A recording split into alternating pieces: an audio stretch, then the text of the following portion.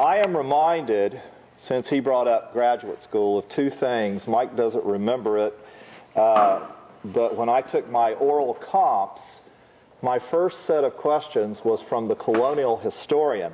And he started out my exam by saying, tell us what you know about Charles Andrews. Now, for my fellow PhDs, Charles Andrews is 100 years ago an institutionalist historian who wrote about basically the British bureaucracy and the coming of the Revolution. I had never read Charles Andrews. I then spent 10 minutes doing what many of you have seen me do many times in the past. I made it up as I went along. And at the end of that 10 minutes, my second professor, who was the antebellum professor, said, Gary, I'm a little bored. I'd like to talk about something you know about. So he then asked me to choose what I knew, and I did. Well, I kind of feel like this today, especially in the presence of Don, who seems to know a lot more about this than I do. So those of you who are used to me making it up, today I'm going to actually look at my notes and make it up as I go. And I want to start out with the idea that this is not my period, this is not particularly my specialty, and I have always thought that these are the years that quite often we know the least about in this particular part of North Carolina. And part of that is rooted in two things that many of you who do local history with me know about. The first one is that the U.S. Census does not list all the households until 1850. And therefore, we often jump at that and use all kinds of analysis that we didn't have before. The second one's very simple. Rowan and most places around here didn't have newspapers until after the War of 1812. So in many ways, this is a talk about what I've learned about Rowan and this period that I simply did not know very much about. And I want to start with one of the most surprising yet small things that I learned on this topic. And that is, in order to share with you what I've learned about Salisbury in this period, I went to the famous pleas and quarter sessions, and I looked at the profile of what was happening. And I learned something that had a connection to, shall we call it, the patriotism, or the traditional patriotism of the War of 1812. And that is, when our court was in session for the first day of each session, and I'll pass these around, it told you the year of our liberty. So I'm going to read to you from 1812. This day in August, in the year of our Lord 1812, in the 37th year of our liberty. Our independence. Anybody want to do the math? What's the date? No. Dates? 75. What's the reference to? The Mecklenburg Declaration of Independence. I find it again in 1814. Same math. And they are making references to what we would consider around here the very controversial and problematic Mecklenburg Declaration of Independence. The point I'm making is not that this proves there was one. It doesn't. But it does tell us that these people had liberty on their mind. Now, Bob, my old colleague from reenacting, is doing a second aspect of that. You'll show your hat, Bob. He is portraying the people who were originally called the 76 men, the silver hairs, as they were also called. Note that Bob brought the right prop here. And, yes. But I deserted from Bob's unit in 1987, and he still hadn't found me. At any rate, Bob is portraying the people I'm going to be talking about today. He has on the militia frock coat and basically the uniform and hat that would have been characteristic of many of the people who would have shown up here. Thank you, Bob.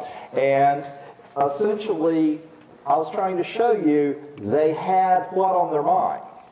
They had their heritage of fighting the British the first time somewhat on their mind as they fought the British the second time. And that leads to my next point of, shall we say, local discovery. And that is the very fascinating thing, why did they come here? Why Salisbury?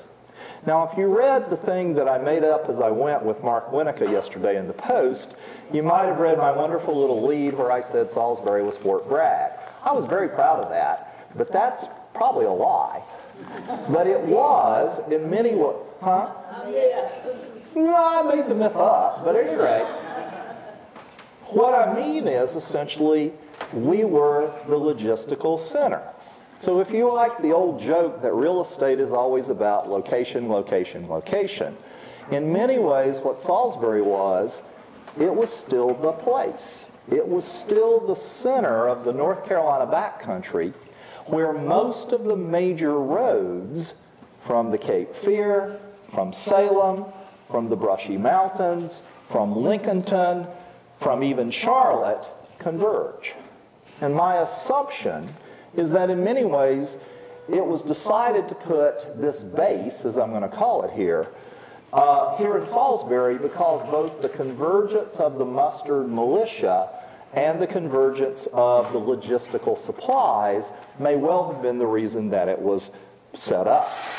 Now recently, Ray Barber from the Historic Foundation has tried to figure out where that base was.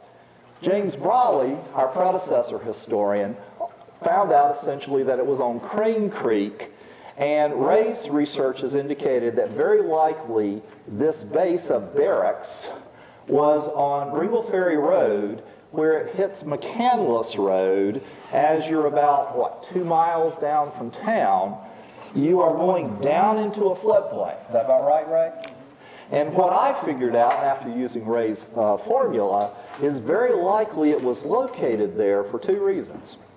The first one was if they were up on the hill, which is where Ray thinks they may have been, then they had to be near a watershed with a grist mill.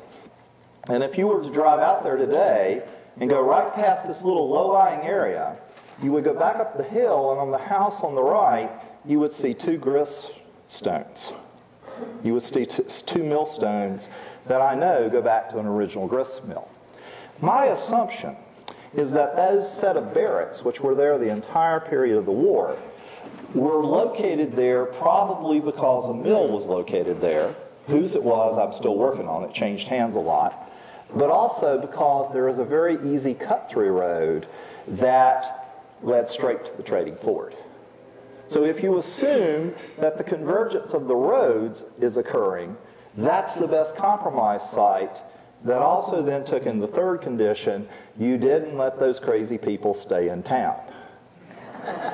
Because drunkenness, whoredom, whatever, yes, I know they're all good Lutherans, you may tell me that, but essentially there was the assumption of isolation, yet centrality of location. And that's why I think Ray and I have figured out together the most likely candidate for where that is. Now, what do we mean by those barracks? Well, the only descriptions we have is that it was a set of huts. We have to kind of assume they were log huts, and we don't precisely know how many there were. I did find a reference in the 1814 muster that they only had half as many huts as they had troops.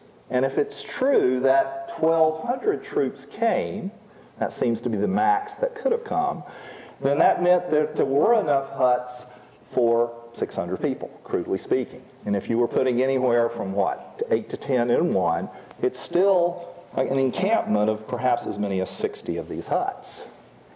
Keep in mind that this logistical idea seems to be extremely important for why Salisbury was picked. I'm going to give you another reason. And the other reason may be the bank.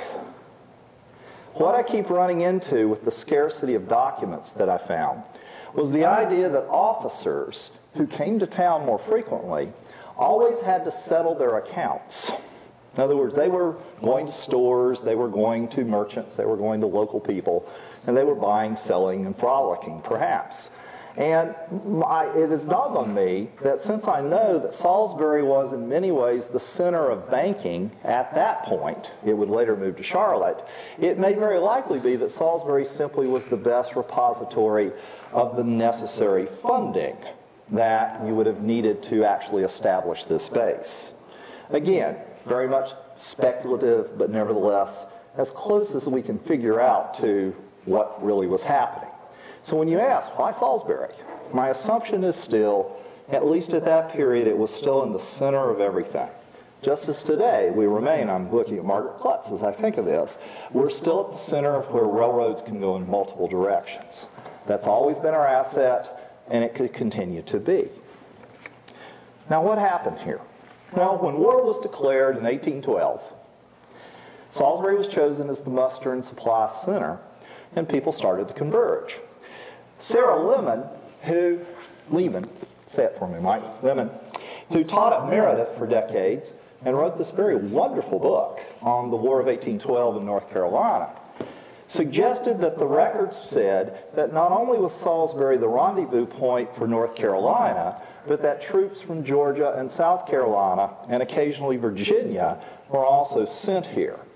She has linked Salisbury's base to recruiting efforts to actually get some of the militia to be volunteers into the regular army.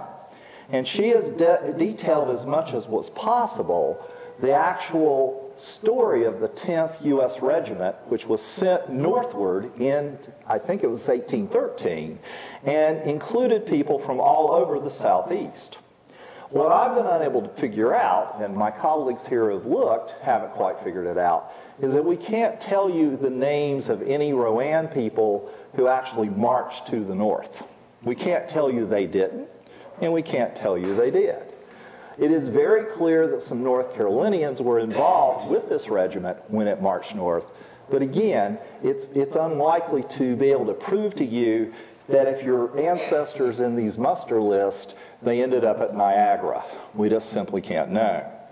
But we do know that the actual recruitment of these soldiers led to some continuing controversy. And I want to tell you a little bit about that before we head on to the real stuff. Salisbury was a Federalist town. When Don talked about the political conflicts this morning, basically, Salisbury was a place where the Federalists, who were the anti-war people, were concentrated. And when I say concentrated, I mean truly concentrated.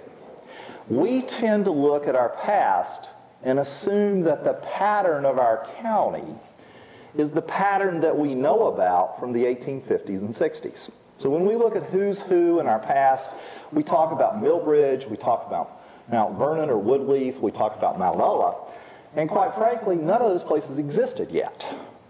And in fact, many of our prominent families didn't quite live there yet, at least in terms of what would become their prominence. So here's what I found out. Salisbury, in the early 1800s, did have about 25 very rich people.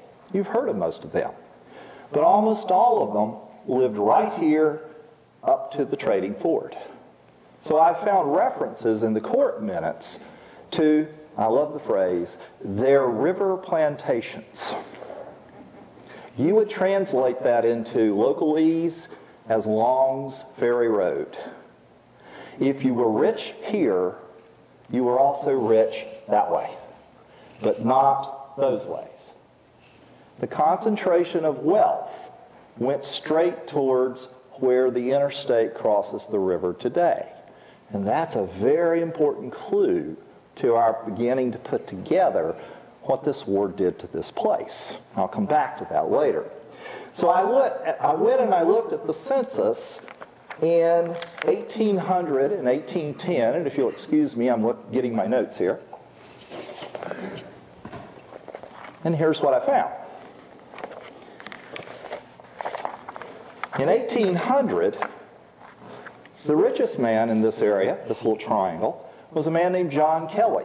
He will have died by 1813 and his wealth somewhat distributed. The actual second richest man was Alexander Long. Number 3, you've heard of, John Steele, and we'll come back to him in just a little bit. There were others who were equally wealthy, close to being equally wealthy, and they have fundamentally could essentially be part of this concentration. By 1810, you had the same basic concentration, but Alexander Long and John Kelly had increased their slaves. In other words, what I found from 1800 to 1810 was that the rich got richer, but guess what? the poor got poorer. If I actually go look at slaveholding anywhere else in this county, there are fewer slaves in 1810 than in 1800. But right up the road, there are more. Something's changing. And what I'm finding is that if you lived up there, you stayed. But if you lived anywhere else, you tended to go away. Now, there are numerous references to Rowan County and outmigration to the west. And there is a legend in Rumpel's book, for our guest, that's our first county history, that there were two outmigrations of significance, and he does mention one in the early 1800s. I don't know how to prove that, except that Rowan doesn't grow very much from 1800 to 1810. In fact, there isn't even natural increase. So if you assume that that's the case, then you really actually have population loss. But Salisbury doesn't grow. So the population of Salisbury in 1800 is roughly at 700. The population of Salisbury in 1810 is roughly above 700. In other words, no change. Hardly any change at all. But if you go to Oregon Church, the Lutheran church to the south of town, and you count baptisms as an indication of people who stay and do you know what, here are your numbers for a decade. These are numbers of baptisms per year. 28, I'm starting 1801, 28, 25, 27, 30, then you have a 45, and it's in 1805, 39, that's 1806, and then 29 in 1807, 36, 31, 21, 24 in 1812. In other words, with some exceptions, it's pretty what? Pretty flat line. So if you assume, again, natural increase, people are leaving. People are leaving. And so what you have is a flat economy for most people. Frustration will perhaps be, but yet the rich have a greater stake in local growth. The rich have a greater stake in local growth. Now, I have one other piece of evidence, and it comes from a Lutheran minister named Paul Hinkle, who visited Union Lutheran Church. And if you don't know, Union Lutheran is about a mile from where these barracks were. He wrote in 1811, "The audience was small, as most of the Germans have moved away." Most of the Germans have moved away. And so what you have here, at least locally, on the eve of this war, is stagnation, or at least they perceive it to be stagnation. And there might be a whole host of other reasons I haven't begun to look at, land deeds, whatever, but it suggests that there were some local motives which were mixing essentially what people wanted. When Salisbury was Federalist, I can't prove to you that the rest of the county wasn't voting for Jeffersonians. They were Republicans, as the phrase was, because we simply don't have the election data to prove it either way. And I need to remind you, in case you say the election data is there, that you could go to any precinct you wanted and go vote. That you didn't have to vote in Morgan's precinct if you wanted to walk to Salisbury to vote on election day. And so we can't prove either way what was going on in terms of the politics. By the way, if you didn't know, in 1810, your election precincts were Salisbury, Mox, I assume all of you know that's Moxville, Lexington, Flat Swamp. Anybody know where it is? Yes. Towards Denton, over in the area near Denton. And Morgan's. Morgan's was the East Rowan one. And then there was one called Thompson's Mill, which was to the east of today's Enochville. All of these precincts, by the way, will send people to the musters that we're about to talk about soon in 1814. And so what I'm finding is a very interesting mixed idea of what was going on here in terms of all the various things Don talked about, which restrictions on trade, the possibilities of Western expansion, and also the political ideology, which he was discussing. So all these things have local components that are very linked to the national ideas which he so astutely presented this morning. Now, once the base is established, it's very active. You run into sporadic records that throughout 1812, there were huge efforts towards the actual sending of supplies and the mustering of troops. And you also run into conflict again. And it comes in the form of a man named James Wellborn, who lived supposedly near Wilkesboro. I think he actually lived more towards what I think is Yadkin County today. And Wellborn was put in charge at various times of both recruiting for the regular army, and he wanted desperately to become the field commander for the regular army regiment. And you run into all kinds of references to him being a problem. So he complains at first of being unable to raise all the supplies. He talks about the fact that there is lingering anti-war sentiment in Salisbury. Do you remember Don talking about anti-war ideas? Well, Salisbury opposed this war. Salisbury was a Federalist community who said we didn't want this war. At least the elite said. And Wellborn talks about that. And apparently he talks about it for such a long period that they eventually get rid of him. They accuse him of incompetence. They accuse him, my favorite is, he couldn't stand Salisbury. He went home and he charged the government for all the liquor he made himself. In other words, he sold liquor to his own soldiers and paid himself to feed them. Now, that begs questions about the quality of Wilkes County liquor versus the quality of Rowan County liquor, but that's another story. Eventually, by 1814, Wellborn has been both a recruiter, a sort of scout throughout the Southeast. He has been a frustrated commander, and the folks in Salisbury have gotten rid of him. Even though he got them to get the ladies of town, and I assume the elite ladies, imagine Mrs. Steele, okay, to make the regimental flag. So if we were to ever locate, and I don't know if it exists, the 10th Regiment's flag, it was made by the women of Salisbury.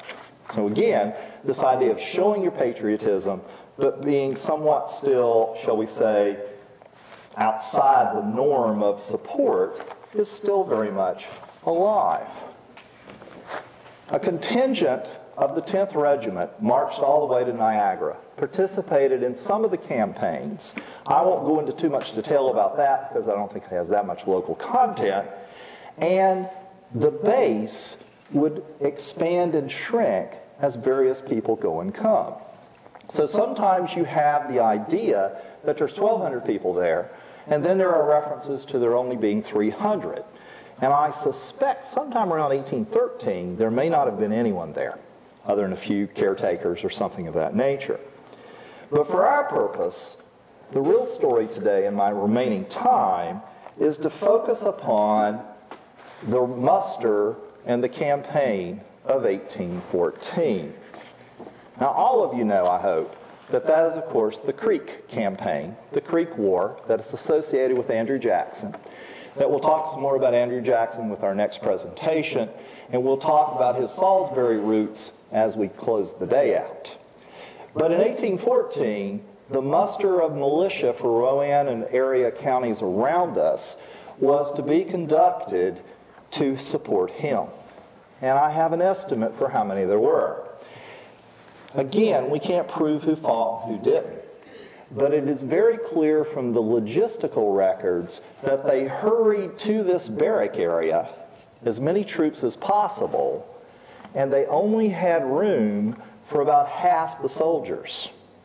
And yet, what I find is the number 1,200 keeps appearing. 1,200 shirts are sent. Bob's frock coat, if you'll witness this again, thank you for the runway. If you assume that they were delivering 1,200 frock coats, you have to assume at the least that they were planning the logistics for 1,200 soldiers in the field. Did they all march? Did they all go to Georgia and Alabama? We simply can't tell. But for our purposes from Rowan, we know very well who got called up.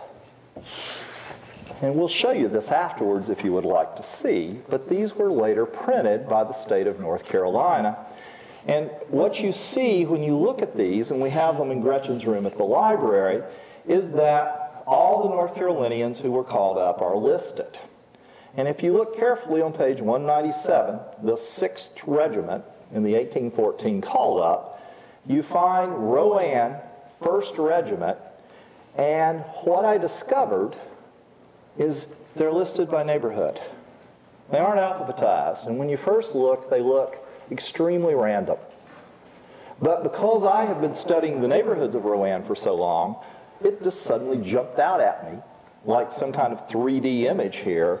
And I'm going to focus on, starting on name number 40, with a man named Adam Edelman, who's next to Andrew Boston, who's next to John Schillenberger, who's next to William Rose, who's next to Abraham Siegler, who's next to Henry Earnhardt, who's next to, pay close attention, Nathan Morgan, who's next to Jonathan Miller, who's next to Jacob Shaver. Okay? And South Rowan. Yeah. William Rose lived where Enochville is. They're all clustered. And right over here, with less clustering, is one of my ancestors, Philip Rumpel, who lived down in the southwestern corner of the county. At number 67 is Enoch Phillips, who I know from other sources lived right where Faith is. And when you then look over on the right side, I won't read the names, but every one of those people lived on Bringle Ferry Road or Stokes Ferry Road. So what we find that we learn locally is that a selection of men out of the total militia list obviously end up being mustered. How they're selected, how they're drafted, or how they volunteer, I'm not expert enough to know. But what seems to be the case is that, at least from the point of view of Rowan County, you have, shall we say, representative patriotism. That each neighborhood would be part of this issue. Each neighborhood would be part of what was going on. And that what you have, at least from the record's point of view, is fairly widespread citizenship here. Now, it's a little tentative, very thin ice. All of you know I never walk on thin ice. But fundamentally, I'm beginning to find a pattern. Now, another way to look at it, which I've not done, would be to essentially look at ages and see if these are all sons or young men. Grady Hall here's ancestor Solomon Hall appears in another company, and he would have been the 50 age of the younger man who would have marched off. His eventual neighbor and friend and business partner, Jacob Kreider, who becomes one of the heroes of the War of 1812 for this county, he too is a captain in one of these militia. He's a captain in one of the other companies.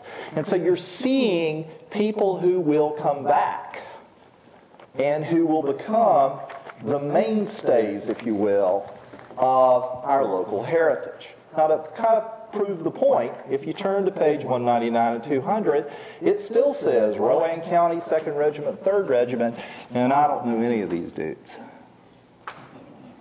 Yeah. You know why? They don't live here. They may live in Davidson. They may live in places in Davie I don't dare go to. But essentially, these are from other places. Now, to clinch it, my own neighborhood in Iredell appears in the Iredell Regiment. And it is the people's names I grew up with. But only a small selection. Not everybody in the neighborhood is there.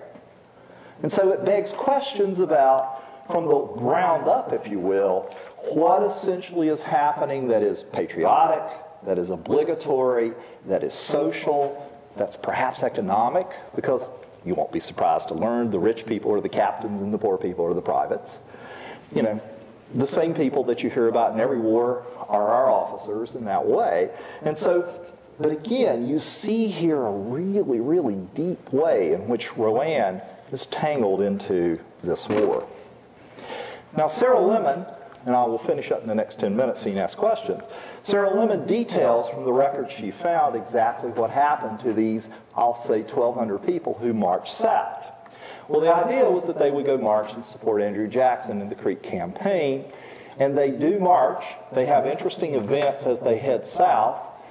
Several of the riflemen from Lincoln County, that is what is today Catawba, Lincoln, and Gaston, refused to cross the South Carolina line.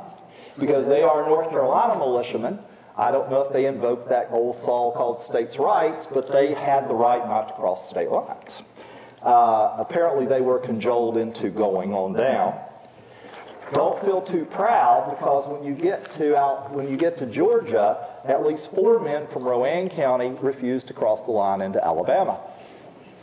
The explanation is not done, so we don't know precisely what it means. But the men come down and they essentially get to Georgia, where they help to set up the base for the campaign, but they miss the great battle at Horseshoe Bend, where Jackson defeats the Creek. But the North Carolina troops, including Jacob Crowder's Rowan Company, which is mentioned, actually help in what is essentially the mop-up operations. So in late spring, etc., of 1814, Lemon tells us that, one, the Rowan troops and others built forts, bases along the frontier, that they participated in at least one expedition that rounded up Indians. They took 500 prisoners, and that they essentially were part of the security force that was basically put into play to essentially extend the American frontier west from Georgia, from the original line of forts, into the center of Alabama. It was at that point that Jesse Pearson, who at that time lived where Coolamy Plantation is today, he and his brother and his father had been leading politicians. And it is at that point that Jesse Pearson is, and I'm always going to say it wrong, Coolamy, not the plantation, but the actual Creek tribe and village, he got the idea where he would name his plantation on the Yadkin when he came back. So they're there into summer of 1814. Hostilities, in a sense, end, but more importantly, their enlistments go up. So remember again, Don pointed out that support for this war was not unconditional. It was conditional. And numerous components of the North Carolina force, once their enlistment were up, said, done, see ya, including many members of Jacob Crowder's company. Now, we don't know which ones, and not all of them. And I can't tell you which part of Rowan County they came from, but again, you are confronted with Jesse Pearson, who was a Federalist, whose brother as a congressman was opposed to the war, was an outspoken opponent of it, commanding the expedition to help Andrew Jackson, and when it really was, when your obligation was up, see ya, been fun. And essentially, they started to go home. Perhaps the oddest tidbit I learned in all this from Sarah Lemon is that when these enlistments were up, all the soldiers had an option. They could go home on their own, or they could wait and go officially. And apparently some of them did it on their own, some of them did not. The other thing that fascinated me is they were stripped of their equipment. In other words, this suggests that much of what they were using in weaponry, and perhaps even that frock coat of Bob's, was essentially issued to them through the requisition system. And that very likely much of what they carried with them was not part of this old myth that, everybody's a Minuteman and they were launched off with their rifles and their powder horns, but rather that they were more likely using what we would call GI stuff, government issue stuff. All kinds of tidbits that were only, at least from the local level, beginning to figure out. Lemon does say that most of them march back to the barracks, and they are actually dismissed from service from that point. She also mentions that periodically through the war years, Salisbury celebrated many of the events. There is a celebration in 1813 with a parade. It was to celebrate, I forgot his rank at the time, but Perry's victory on Lake Erie, and there was a parade here through town for it, and there was apparently a celebration as well when the troops came back in 1814. So Salisbury truly was the logistical place, if you will. Now, in my last few minutes, let me remind you why they fought this war. This in no ways contradicts or embellishes what Don said. I found that very, very well spoken and profound. But there's a very interesting impact that occurs that fits my model once this war is over. more poor people leave. If we were to study it, and we haven't, my suspicion is we would be shocked as to how many of our people with our family names end up in Indiana and Illinois or Alabama by 1818. There is some evidence that there was a small surge in 1816 of prices and production, but that once the national recession occurs by 1819, many Rowan citizens aren't here. And we haven't studied that. We don't know enough about it. So, for example, we know that many Rowan people are moving to Union County, Illinois by then, and we know there's a whole community of us up there that come back and forth, and we simply don't know enough. But that's linked to what the War of 1812, we'll call it, accomplished. So we know that those folks out in the country I'm worrying about or wondered about, they made a decision because of this war. Second one, the elite stayed. Who won the War of 1812 in Rowan County? The rich people on the river. Here's how. Some of you know in North Carolina history, if you were hearing about the war, you would immediately launch into the famous Archibald DeVoe Murphy thesis, that Murphy and his friends after the War of 1812 attempted to reform the most backward state in the Union, which North Carolina was, politically, economically, you could argue socially, and that they attempted to bring what were called internal improvements to this state. Then there's always a test question on it. There's always the two things. You had to know the internal improvements, which meant navigation of the rivers, the building of canals, and then you had to know all about the public education stuff. I'm going to ignore public education for the moment. Salisbury was at the center of this effort towards internal improvements. And it is very clear, now that we're looking at it, that what locals wanted was to navigate the Yadkin River. They wanted to make that river work better. Jesse Pearson, the person who commanded the troops into Alabama, actually was part of a family business that ran flatboats from Wilkesboro all the way down to the narrows of the Yadkin, which is where Baden is today. They then produced a portage, walked around the narrows, and they then went back into at Sneedsboro, a town on the Yadkin. And then the idea was to float down the PD River to the South Carolina ports.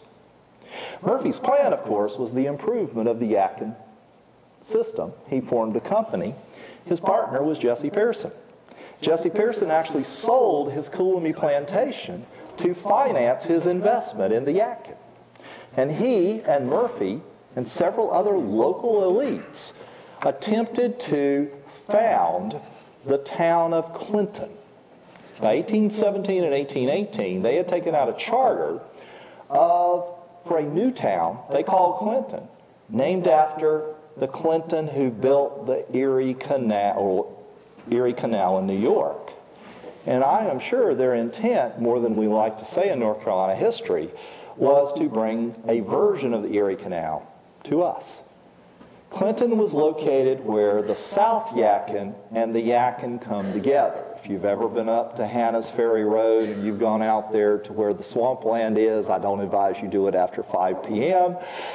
I've tried that scientifically. At any rate, that is essentially across the South Yadkin where that was. By 1823, the county of Rowan had built 2 public covered bridges, publicly financed bridges. And we tend to think, oh, Salisbury had bridges. Untrue. Those bridges were directed to take you not to Salisbury, but to Clinton. One of them's Beard's Bridge. Will eventually become Beard's Bridge, and the pillars are still out there in the river. If you look carefully at where they point to what was to become a river port for Murphy's great dream of navigating the Yadkin. What were they going to do with that? Well, the proof is in Coolamy. The Harstons, one of Virginia's richest families, sent a branch down here. They bought Coolamy. They invested in it. And they've been there ever since. But the other place you forget about is the War of 1812 folk hero, Jacob Crider, who supposedly was the great leader in Alabama and Georgia who comes back here, is in a sense the golden boy of Salisbury for several years. But by 1819, he has gone up to what we call Woodleaf and built the famous plantation house, Mount Vernon, where he had a grist mill, a sawmill, where his next door neighbor was Solomon Hall, where within a mile there were 3 other large plantations. My suspicion is that was the largest concentration of slaves in Rowan County in 1 square mile of anywhere else in our history. And there they were to grow cotton, but more particularly wheat, and market it by flatboat to the South Carolina ports. And Salisbury might have continued as the banking center, but it's very clear to me, at the least, they were assuming that Clinton would be the river port for a whole area that was old Rowan, Davie, Davidson, etc. Never happened for a variety of reasons. The national recession, the incalcitrance of the North Carolina legislature. That's no besmirchment of you at all, Tony. Essentially, it never happened. And Murphy, as Mike Hill and I were talking about at lunch, may have gone mad over it. He certainly became depressed. And Pearson lost much of his fortune. And the Harstons had to do other things. They grew other things and went off in other directions. And John Still died. So did Spruce McKay, who owned our mill pond to the west of town. And Salisbury, in a sense, entered into, by the 1820s, a different direction. And frankly, never recovered in the sense of what was intended because of this very interesting war that Mr. Madison could be named for. I'll end to turn it over to questions, and I'll own up to any I'm allowed to question. Are we doing that later? Yeah, we'll do questions. Okay. Just raise your hand if you've got a question. Go ahead and shout it out. Here, I got a little addition to go on. Sure, you go ahead. With my research of the local militias is that every county has divided into voting districts and militia districts, which would be one and the same. Yes. So you said that Rowan had like 20 militia districts. Each of those would have had, say, anywhere from 50 to 200 men, depending on number of people between 15 and 55 that were required to be part of the local militia. Local militia being the voting district, but also being the volunteer fire department and all the other civic activities that were going on. They were required when this draft came up to provide soldiers for this North Carolina militia, which was separate from this county militia. It depended on how many volunteers they had for how they did it. Most counties ended up having to have a draft to be able to pick people. It wasn't that patriotic that they wanted to do. We needed to have 15 people from this militia district, and they had 5, so therefore they had to draw straws and whatever they did. There was reports in some counties, I'm thinking down east, that they actually had to have a drawing because they had too many people that wanted to join the same militia company. So it would need to go in way they had to do. Very rarely did they have the right number of people that were interested in going. The other point I'm going to make is that North Carolina was not that involved at all in the whole War of 1812. The only battle that took place, I said before, was on Ocracoke. The 10th U.S. did go up into Chesapeake, go up into Canada. The several excursions that the state militia went up to Norfolk, down into Alabama. The report is that there was only 18 men killed in action during the War of 1812 in North Carolina. I read it somewhere. Because they were not in battle very often. They were in this garrison duty so much of the time. And actually the 10 U.S. troops that were up in Canada were actually referred to as being rather low quality troops, that they just as soon not use them to have to fight. Okay. Next question. I think Yes, Don. Go right ahead. This business of how the troops were raised, Gary. I'm speculating, I will tell you. Yeah. You got regulars, you had U.S. volunteers the first year. Then you have what are just called volunteers. They appear to be raised at the state level. Tennessee produced a lot of them. And Hence its nickname. then you had the militia, and I think this is right, that sometimes they call off the militia and you just have to go volunteer. Other times they wouldn't have enough volunteers and they have to draw stars. And I think sometimes actually the affluent pony up some money to get enough volunteers in order to have to be drafted. You have any sense for how it's clearly a militia unit. It's not.